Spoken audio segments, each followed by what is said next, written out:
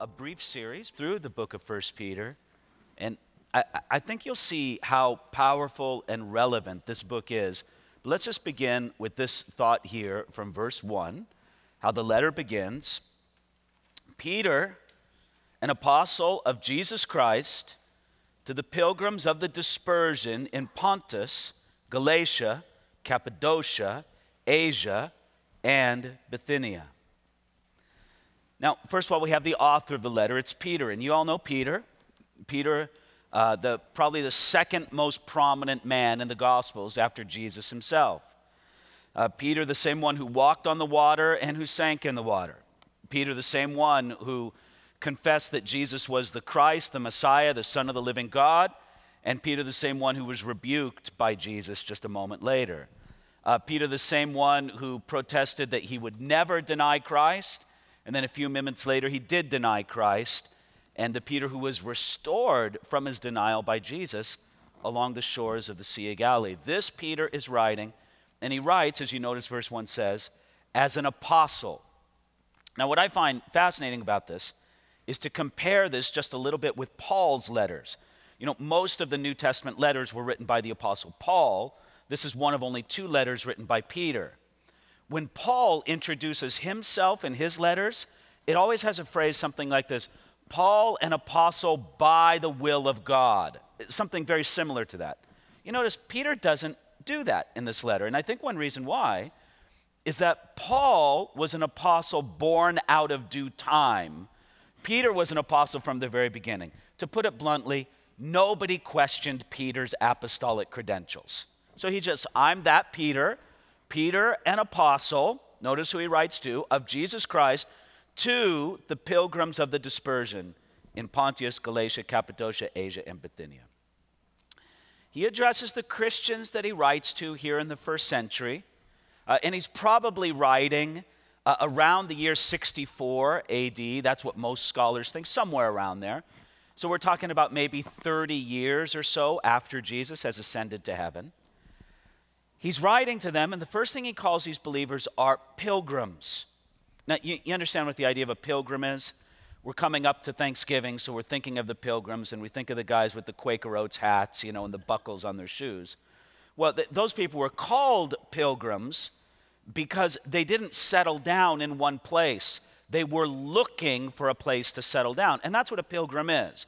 A pilgrim is someone who has not yet settled down in a place, but is searching for a place to settle down. Now, our place as believers to settle down is not in this world. Our place as believers to settle down is in heaven.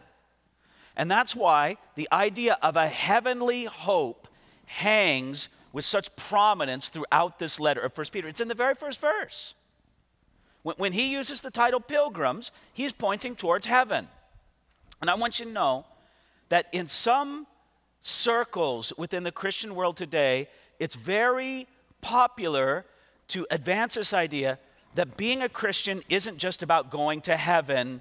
You know, the Bible really focuses on what we do in the world here and now. Now, believe me, I would be the first one to say that being a Christian is not only about going to heaven. But if you read the New Testament, it puts a lot of emphasis on heaven. And it stirs up a heavenly hope. And even the mention of the word pilgrim sort of suggests that for us. So he's writing to pilgrims, but notice from a particular place of the dispersion, which is kind of an interesting phrase or word that he uses there. He's writing to Christians mainly from a Gentile background. We see that from later on in the letter, especially verse 18, this very chapter. But he calls them pilgrims of the dispersion being a reference to when the ancient Jews were dispersed throughout the Babylonian Empire. What he's just trying to say is, you guys are dispersed into the world. You don't have a center homeland, but you're pilgrims waiting for your homeland, just like the Jews after the Babylonian exile. And then he mentions the cities where they're gathered. You see it there in verse 1. Pontus, Galatia, Cappadocia, Asia, and Bithynia. Now, all of these places that he mentions, and on a map we could show you this, all of these places that he mentions are places, what would be today modern-day Turkey. Northern, southern, all the just general area there. And the first thing I want you to notice by this is because he mentions all these different regions in the area of Turkey. One thing I want you to be aware of is this was a letter not written to a specific congregation. Now, Paul's letters, for the most part, were written to specific congregations and usually to address a specific problem in that congregation. Oh no, there's heresy in Colossae, I got to write a letter. Oh no, there's arguments in Philippi, I got to write a letter. Oh no, they've gone off the rails again in Corinth, I got to write a letter. 1 Peter's very different. It is one of what we call one of the general epistles. 1 Peter, 2 Peter, James, 1 John, 2 John, 3 John, general epistles.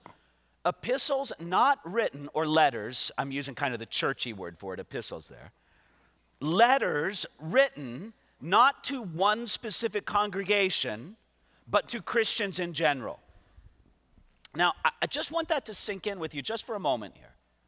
Understand that we as Christians in general need to be taught about the Christian life. You know, some things are so obvious for us as believers that we don't really see them and think about them. But this is something that our age, right here, right now, needs to hear. We live in such an individualistic age. We live in an age where all of y'all got instant access to information from your smartphone, not to mention your tablet or your personal computer, and you could look up all the facts about this or that or the anything just like that. It's very easy for us to think in our modern age, I don't need anybody to teach me nothing. I can figure it out. Look, it's out there. Ladies and gentlemen, I want to show you that just a basic principle behind these letters of the New Testament, especially the general letters, is you and I, we're all in this together. Let's just say we need to be taught how to live God's way. We do. And it shows us a fundamental principle. We must submit ourselves to the Word of God. Whatever it says in here how we should live, we need to take that seriously.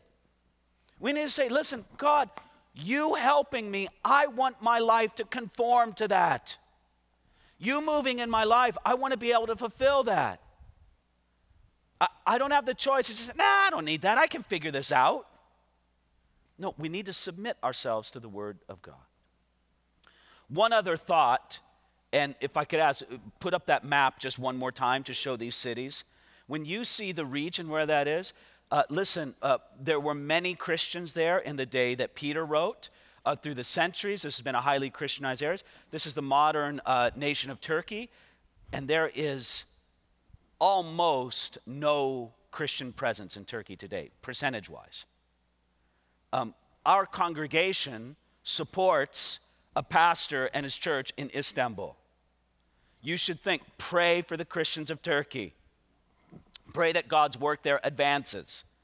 Because this very area where Peter originally wrote the letter to, which has had a strong Christian presence through the centuries, has very, very little Christian presence for the last 100 years. Okay, going on now to verse 2. He's going to describe the people that he's writing to. They are elect according to the foreknowledge of God the Father in sanctification of the Spirit for obedience and sprinkling of the blood of Jesus Christ. Grace to you and peace be multiplied. So, you believers, you're elect. In other words, God chose you. And he chose you, notice there in verse 2, according to foreknowledge. In other words, God chose you, but not in a random way. We all understand that God chooses. But how does God choose? He chooses according to his foreknowledge, according to his wisdom. In other words, God doesn't look over the human race and just kind of say, eeny, meeny, miny, mo, those are the ones I choose. No, there is wisdom and knowledge and forethought within his choice. Now, I don't really believe that foreknowledge connecting with election means that God chooses me only because I choose him. That would mean basically there's no choosing on God's part whatsoever. But I believe that God's knowledge of who I am, of what my destiny is, of what I will do with my life, of my inclinations, that it plays some role in whatever it is that he chooses. But the big picture is God's choice of us isn't random as believers. It's done with knowledge and forethought. But notice this, we're chosen, according to the foreknowledge of God, in sanctification of the Spirit for obedience. Christians are chosen, but they're chosen in sanctification and for obedience. If you think the whole point of you being chosen by God is saying, hey man, God chose me, I got my ticket to heaven, I can live any way I want, I wonder if you're chosen at all. Because the choosing that God describes is a choosing that is for sanctification or holiness and for obedience. This is just basic, fundamental to Christian thinking here. And again, for obedience and sprinkling of the blood of Jesus Christ, grace to you and peace be multiplied. Now, he's going to give thanks to God the Father here, now starting in verse 3. Blessed be the God and Father of our Lord Jesus Christ, who, according to his abundant mercy, has begotten us again to a living hope through the resurrection of Jesus from the dead, to an inheritance incorruptible and undefiled that does not fade away, reserved in heaven for you, who are kept by the power of God through faith for salvation, ready to be revealed in the last time. I want you to notice how Peter begins this letter. He gives his greeting, his few introductory words, and then he says, let's talk about, let me explain to you what God did when he rescued us. Let me explain to you what God did when we became born again, how you were saved, if you want to use that term, how God rescued, what he did. Now again, this is such an important principle and one that's so difficult for us in our modern age. In our modern age, we are so practical and pragmatic. We say, okay, Pastor, you said I need help in my Christian life. Great, tell me what to do. Come on, give me a list. Give me the 3 things I got to do to live a successful Christian life. Come on, I want to do. 1, 2, 3, do. I want you to notice, in those few verses in which he begins, there's no doing. It's about what God has done. He says, listen, before I tell you what to do, and there's going to be plenty of doing for us to do in the letter of 1 Peter, but it's all founded on this basis of you got to understand what God has done in your life. Do you really understand? Do you understand what God has done in the realm of the Spirit? There's a spiritual world that we interact with every day, but many of us are in some ways blind to it. We ignore it. Peter's trying to open our eyes to the spiritual reality of what happened when God rescued us. So he says, blessed be the God and Father of our Lord Jesus Christ. He's praising God for his unbelievable plan where, he says, he has, verse 3, begotten us again. Now, when he says begotten us again in verse 3, it's different from John chapter 3, the Gospel of John, where it talks about being born again or born from above. It's different wording, but it's the same idea. We're born again. We're given new life in Jesus Christ. Peter's idea is that when a person is rescued by God, when they are saved, they're made a new creation in Jesus Christ. And you were born again, verse 3, to a living hope. Well, why is the hope living? Look at what it says there in verse 3. It's a living hope because it comes through the resurrection of Jesus Christ from the dead. I mean, if a hope comes to you through the resurrected Jesus, it's going to be a living hope. You know, maybe some dead Buddha can give you a dead hope. Maybe dead Muhammad the prophet can give you a dead hope. The risen Jesus Christ deals with a living hope. And he wants that hope to be alive in each and every one of us. So the hope lives because it's set on, verse 4, inheritance incorruptible. It's an inheritance that can never go away. It can never fade away because it's reserved in heaven. Again, a heavenly look in 1 Peter. When God rescued you, he gave you an inheritance. Have you ever dreamed of a big inheritance? You know, oh, I had an uncle who I never knew, and he died, and he left me $1 jillion. You know, wow. Well, let me tell you something about that $1 jillion. You don't know what's going to happen in the financial world in the next 6 months or year or 10 years. That could be a very corruptible inheritance, right? Let me tell you something, though. The inheritance that God gives us in Jesus Christ, it's incorruptible and it's reserved for us in heaven. This is his message. So it's verse 4, incorruptible, undefiled. It does not fade away. Now, I want you to notice, he's not really telling us what our inheritance is. He's telling us what it is not. It's not corruptible. It's not defiled. It does not fade away. It's almost as if what it is too great to describe. So all Peter can tell us is what it is not. By the way, I just had a thought when you consider this kind of thing. I think about when we talk to people about faith in Jesus Christ. And there are times when, if we're going to tell people about God's word and God's work and all that, there are going to be times when we have to warn people about hell. It's not exactly my favorite thing to do. I don't know about you, but it's real. So there's a place for doing that. But not only should I or should we warn people about hell, but a second warning that we can give, or maybe it should be our first warning, is on what they will miss out on in heaven. It's not just that hell is a bad place, which it is. Heaven's a great place.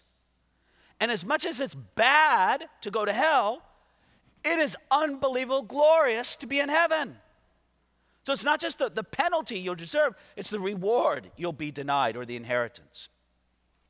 And these are the ones, verse 5, who are kept by the power of God through faith. This makes our inheritance certain.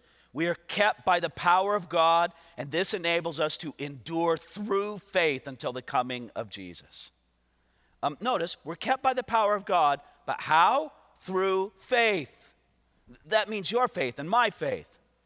The person who is kept is the person who's abiding in a continual relationship of faith with God. Faith and the preserving power of God work together and keep the believer. Now, he continues on, but notice verse 6 is going to introduce some difficulty that they're having right then. Look at verse 6. He says, in this you rejoice, you greatly rejoice, though now for a little while, if need be, you have been grieved by various trials, that the genuineness of your faith, being much more precious than gold that perishes, though it is tested by fire, may be found to praise, honor, and glory at the revelation of Jesus Christ, whom, having not seen, you love. Though now you do not see him, yet believing, you rejoice with joy inexpressible and full of glory, receiving the end of your faith, the salvation of your souls. So we rejoice. In this you rejoice. What do we rejoice in? We rejoice in the idea that we have an incorruptible inheritance in heaven. Now again, friends, I want you to understand, I get it, how some Christians can kind of live this dreamy, pie in the sky, sometimes the cliche that's used, you're so heavenly minded, you're of no earthly good. I understand there's an extreme like that out there, but can you please understand what Peter's saying here? He holds the hope of heavenly reward right in front of believers and says, this is important for you to hold on to. That you shouldn't think that primarily the end of God's plan is the salvation of this whole world that we live in, but it's heaven above. Now, we rejoice in that heavenly inheritance to come, but notice this, though now for a little while, if need be, you have been grieved by various trials. And first of all, when you say various trials, these are bad trials because he uses the analogy later on in verse 7 that you're being tested by fire. Fire, bad trial. This isn't like a heating pad. This is like an open flame. I want you to notice something there. Verse 6, he says, if need be, you have been grieved. Sometimes it is thought that if you were a real Christian, come on now, if you really trusted Jesus, you'd never be grieved in a trial. If you really trusted Jesus, You'd be like the spiritual Superman. Go ahead, shoot the bullets of adversity at me, and they just all bounce off me. Ha ha ha. Nothing affects me. I want you to notice, not only does Peter say that the trial itself is necessary, but there are times when our grief in the trial is necessary. God never has the expectation that we would go through trials and adversity with this stoic, Dr. Spock-like, I am never shaken by anything. No. And let me tell you, there are times when God knows we need the grief. That's a slogan for you. You need the grief. Sometimes we do. Look at verse 6. If need be, you have been grieved. There is a need be, not only for the various trials, but more especially there's a need be for being grieved itself. God has a purpose not only for the trial, but also for the heavy grief that we bear in the midst of the trial. Now, some of you, right now, you're in a season of difficulty or trial, and you are grieved in the midst of it, and you think, I must be so out of God's will, because if I was in God's will, I would be just ecstatically happy all the time. Ladies and gentlemen, not only is that not Christianity, I don't even think that's sanity. Do you ever read the Psalms? Do you ever see how God deals with us, with the whole complexity of all of our human emotions and behaviors? No, there's a season to be unbelievably happy. Praise the Lord for that. And there is a season where God appoints grief for our life. And he has things to teach us in that. What Peter's saying is, look, I know you got this inheritance in heaven above. Don't be shaken up if you're in a season of grief. Why? Verse 7, because your faith is being tested by fire. Our faith isn't tested because God doesn't know how much faith we have or what kind of faith we have. Our faith is tested because we are often ignorant of our own faith. God's purpose in testing our faith is to display the enduring quality of our faith. And you want to know how important that is? Look how precious your faith is to God. Verse 7, it's much more precious than the gold that perishes. Now, isn't gold refined by fire? And if you would refine gold with fire, and gold's a pretty precious thing, how much more than our faith, which is much more precious than gold? You know, it's funny.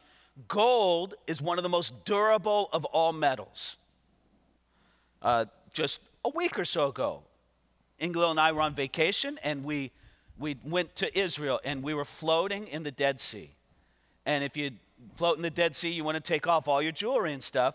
Well, I had my wedding ring on, and I said to my wife, I said, Ingela, do I have to take my wedding ring off? She goes, no way, gold won't hurt it in the Dead Sea. And it didn't. It's just fine. I mean, gold's pretty durable metal, but even it will perish someday, but not the result that comes from our faith. It's even more precious than gold that perishes. And at the end of it all, verse 9, we will receive the end of your faith. The end of your faith is the return of Jesus and the ultimate salvation of your soul. Testing and trials are inevitable as long as we are on this side of the end of our faith.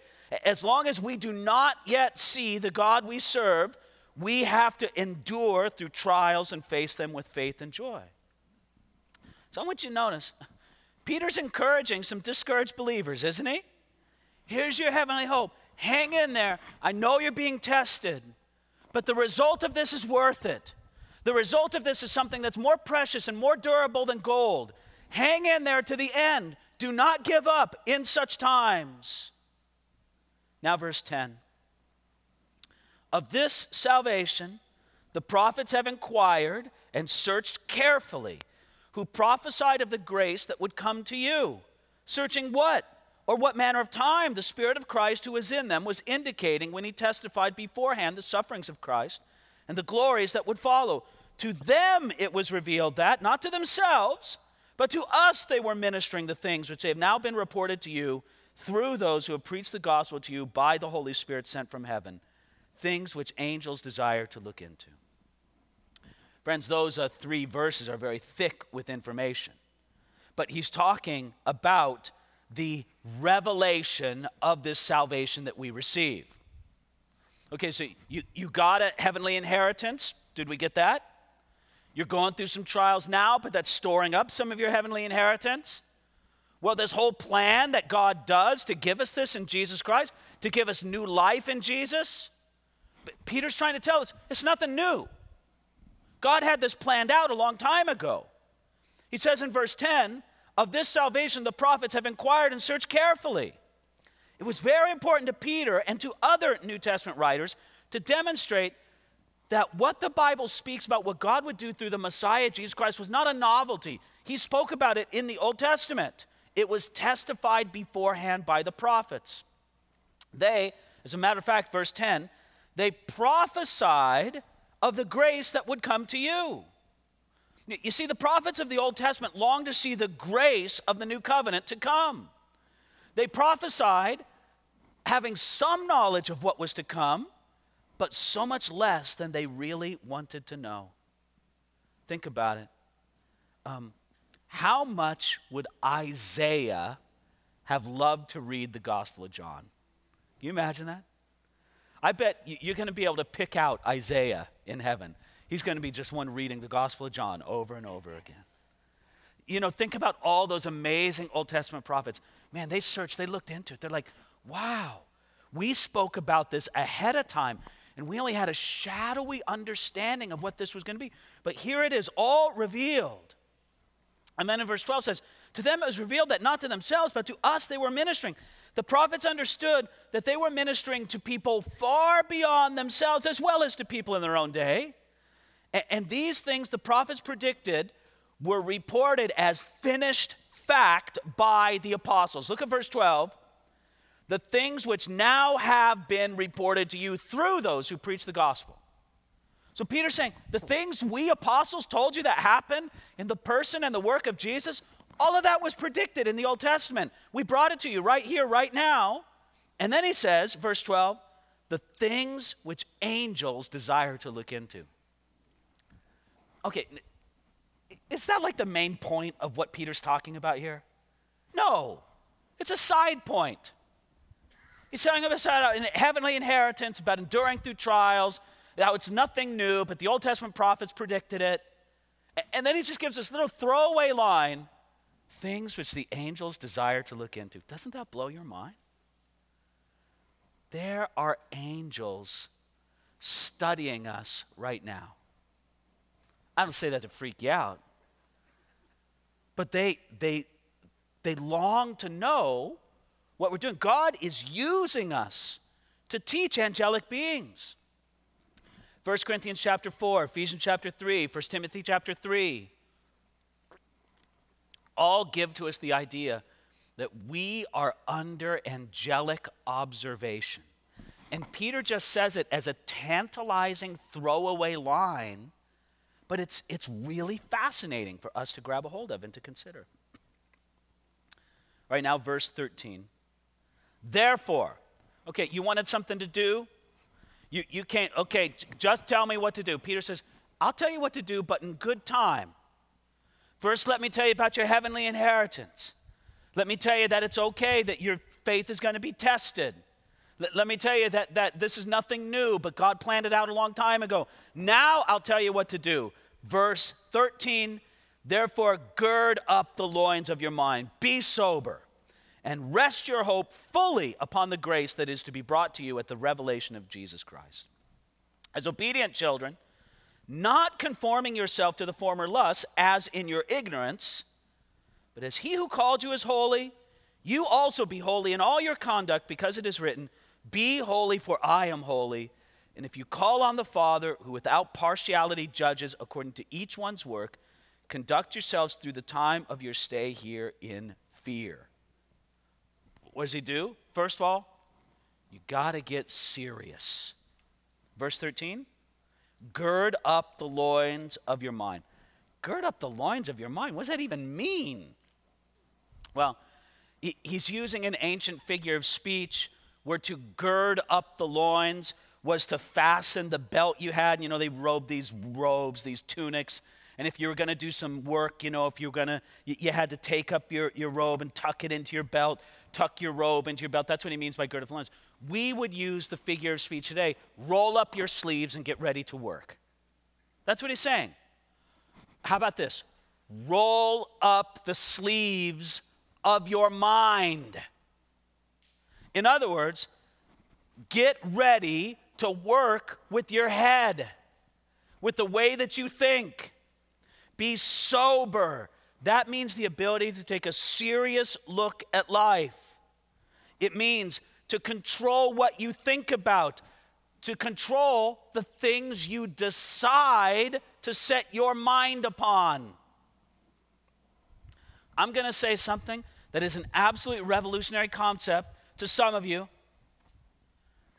It is possible in Jesus Christ to control what you set your mind upon. You don't have to set your mind on things that are impure, on things that are silly, on things that are fruitless, on things that are crazy. You can set your mind on things that are good, honorable, beautiful, helpful, fruitful before God. This is really possible in Jesus Christ. And this is where the battleground is. So that's the first thing it says. Look, you want something to do in your Christian life? Realize the battleground is there in your mind. And what should you do with your mind? Look at it there in verse 13. Rest your hope fully on the grace that is to be brought to you at the revelation of Jesus Christ. He can't stop talking about heaven. What is the revelation of Jesus Christ and the hope that's going to start thinking about the return of Jesus and how glorious that's going to be? Now look, I don't know when Jesus is coming back again. I hope it's soon. I look at the situation in the world around us. I go, man, I don't know if it can get any crazier. I really don't.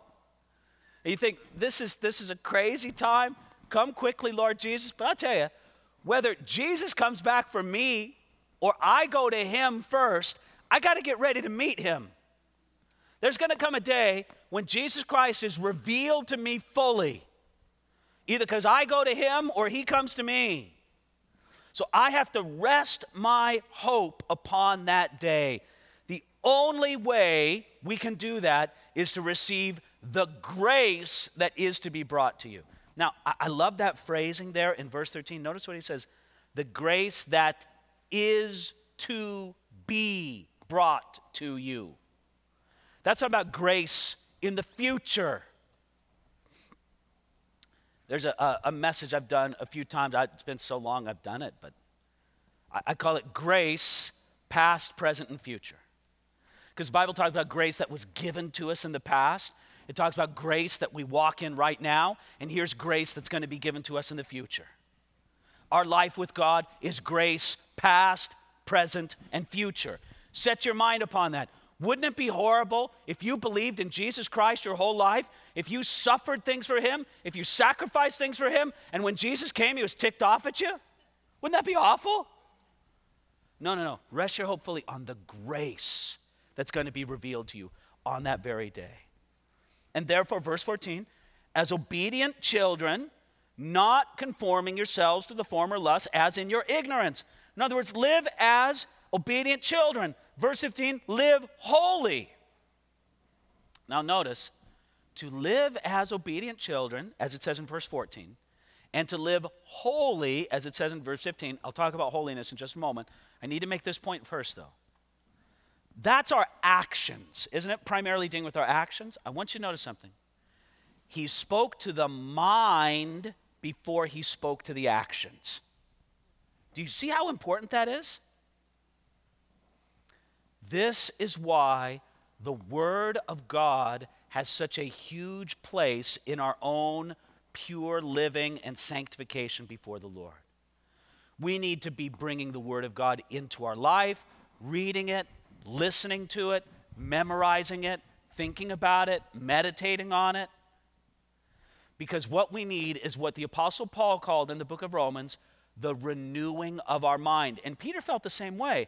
Because before he addressed our actions, he spoke to gird up the loins, or roll up the sleeves of your mind. We deal with that first, and then out of that flows a holier life. And that's why I want to speak out here in verse 15. But as he who has called you is holy, you also be holy in all your conduct. You know, it's hard to think of a word that sounds more old-fashioned and out of place in the church today than the word holiness. When you hear the word holiness, don't you think of an angry man shaking a bony finger in your face? Ladies and gentlemen, the holiness of God is beautiful. The holiness of God is majestic. The holiness of God is part of what makes God God.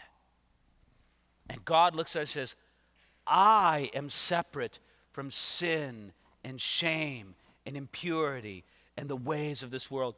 I want you to be holy as well. I pray, and listen, I believe it'll happen.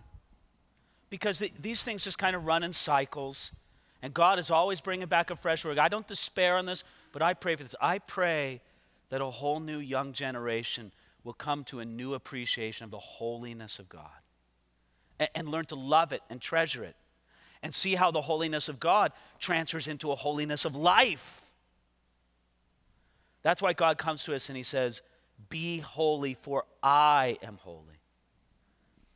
And then verse 17, and if you call upon the Father, you know, look, if you're going to call upon the Father, then you realize a holy life is connected with all this. Now, let's take a look at the last few verses, this motivation for godly living.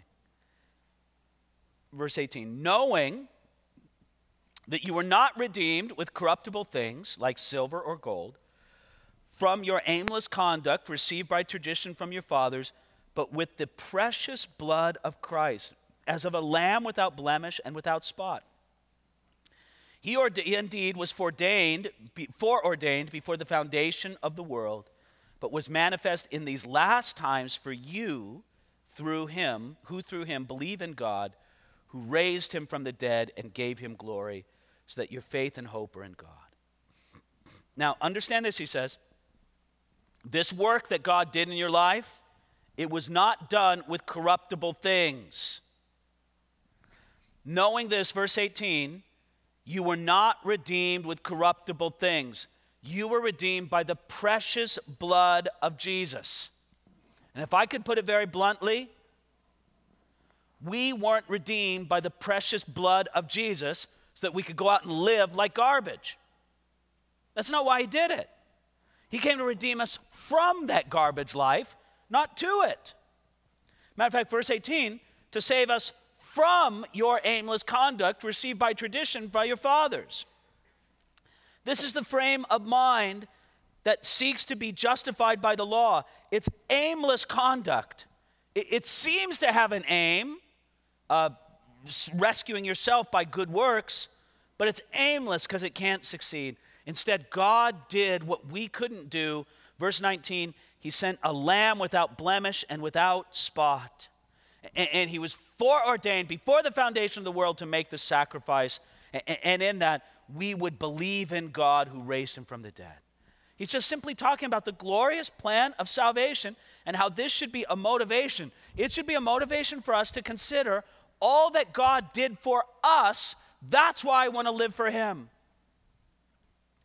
Now, have you heard the illustration of the cart and the horse? Okay, you got the horse and the cart. And let me tell you something about the way that horses and carts work. The cart has to be behind the horse.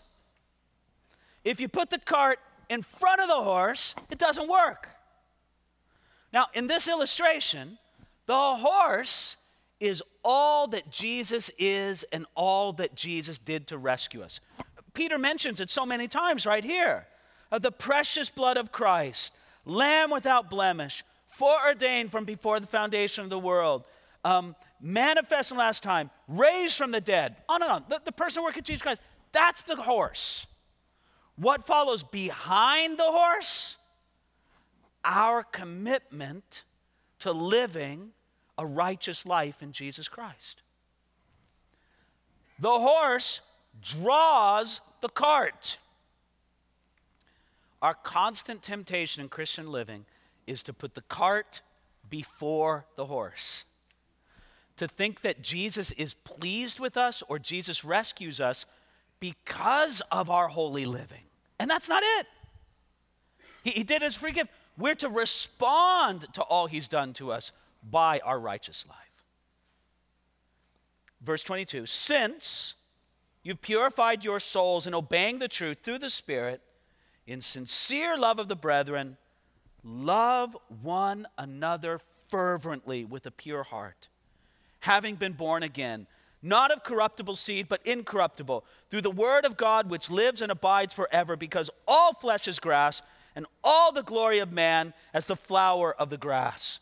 The grass withers, and its flower falls away, but the word of the Lord endures forever. This is the word by which the gospel was preached to you.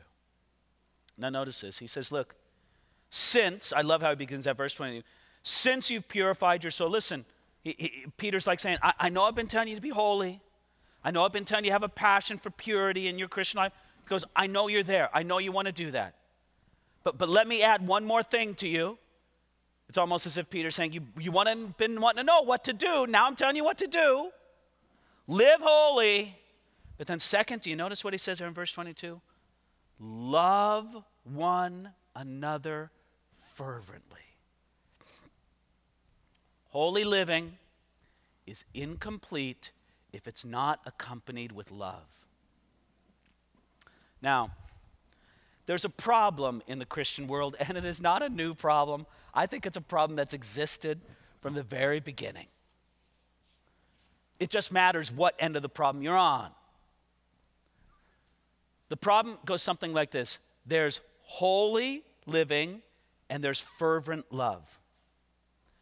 We always want to emphasize one or the other.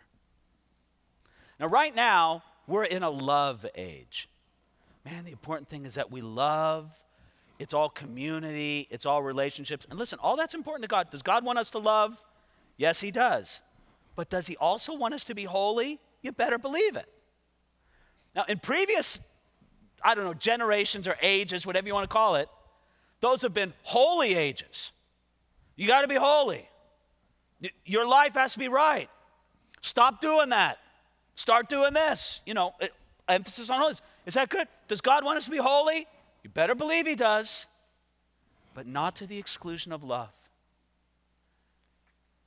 Now, right now, I pray that the Holy Spirit speaks to your heart one word. It's the word you need to hear. I pray he's even speaking more love or more holiness. Now, we both need all of those more. It's not like we can ignore one or the other. But isn't it just usually a fact in our life we're more deficient in one than the other? I love how Peter puts this. Yes, pursue that holiness, but love one another fervently with a pure heart through, verse 23, the word of God which lives and abides forever. And then he ends with this great confidence in the word of God. I love this, verse 24. The grass withers and its flower falls away, but the word of the Lord lives or endures forever. Peter here is quoting from Isaiah chapter 40, verses 6 through 8. And as he quotes here, we see that his word has been fulfilled. Ladies and gentlemen, the word of the Lord certainly has endured. Think about it. For centuries, the only way that the word was transmitted was by people making copies by hand. Now that's a tenuous line. But God beautifully preserved his word through all the centuries that it had to be copied by hand. In those years, it was persecuted vigorously. There were Roman emperors that made it virtually their life mission to burn every copy of the scriptures they could find. It survived centuries of ever-changing philosophies, all kinds of critics. It survived centuries of neglect. The Word of God has survived centuries of neglect in the church from both the pulpit and the pew. And today, what do we hear? A bunch of people on a Wednesday night listening, learning, paying attention to the Bible. Truly, the word of the Lord endures forever. In the year 303 AD, the Roman Emperor Diocletian demanded that every copy of the scriptures in the Roman Empire be burned. That was his imperial decree. Well, he failed in that, obviously. 25 years later, the Roman Emperor Constantine commissioned a scholar named Eusebius to prepare 50 copies of the scriptures at government expense. It endures forever. Let me read you this quote from Charles Spurgeon. God's word never dies. God's word never changes. There are some who think we ought to get a new gospel every few years or upon every few weeks. But that was not Peter's notion. He wrote, and he was divinely inspired to write concerning the word of God which lives and abides forever. Now, what should it result in us? I'll leave you with those two things. Holy living and fervent love one for another. I'll let God speak to your heart as to which one he wants to work on more. Right? We're not going to exclude either one. We want more of both. But if there's a greater need in one area or another, let's let God speak to our hearts about that right now. Father in heaven, we just collectively now as a congregation, we want to take a quiet moment and invite you to speak to our heart. Because, Lord, we don't want to be deficient in either area. So, Lord, speak to us about these areas of holy living and fervent love as we wait upon you in silence just for a moment.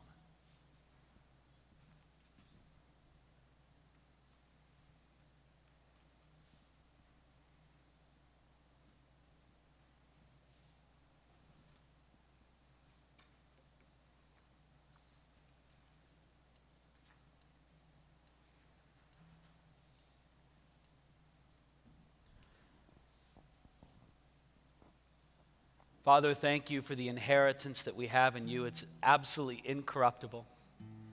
Thank you for that heavenly hope that you give us. And Lord, thank you even for the grief that we sometimes bear out of necessity in your plan. We praise you for it together, Lord, in Jesus' name.